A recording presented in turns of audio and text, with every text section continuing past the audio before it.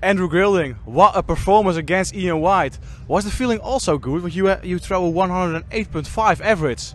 Yeah, wow. I mean, I hit two 10 plus finishes, and then I hit a 170. I was on a 170.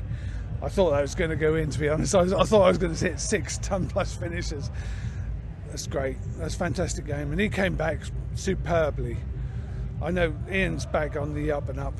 He's going to be back in the big time again. You also in the big time when you are a seed on the Euro Tour since last week. What's the feeling about that? Well, it's great to be seeded because I can turn up a day later than everyone else. So it's a little less stress.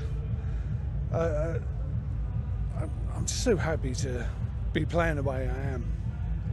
Was it hard to play as a UK Open champion some Euro Tour qualifiers?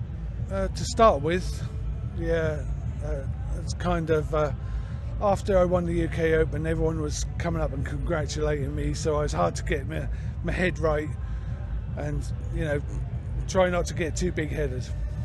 Do you like to play in Holland? Oh yeah, that's great.